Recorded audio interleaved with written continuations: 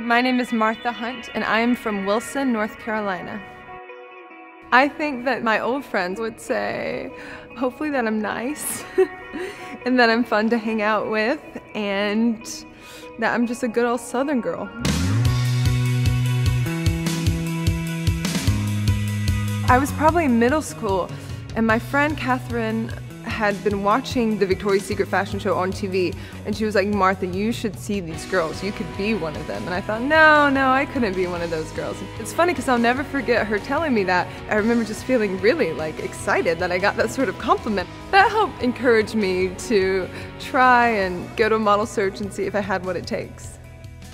My first casting for the show. Hi, Martha. I just remember being extremely nervous. Every casting I've done for them has been really nerve-wracking. It's a vulnerable position. You're surrounded by only beautiful women, all models at the top of their game.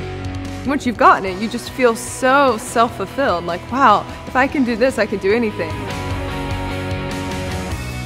We're at the Victoria's Secret 2013 fashion show in New York City, and it is my first time walking the Victoria's Secret fashion show. To be in the show, it means a lot. If you're gonna do a fashion show, this is the show that matters. The great thing about working with Victoria's Secret is the variety of things that I get to do when I'm on the job. When I got the call to do the holiday campaign shooting in Paris, I was floored. This is my first TV commercial ever. It's really unbelievable. I was just taking a moment outside and I was watching the Eiffel Tower lit up and I was like, wow, this is real. I'm in Paris shooting a commercial for Victoria's Secret. I mean, it doesn't get any better than that.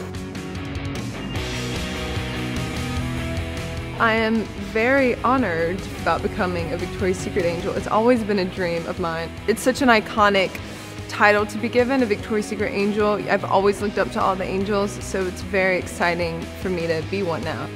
I hope that I can be a good role model.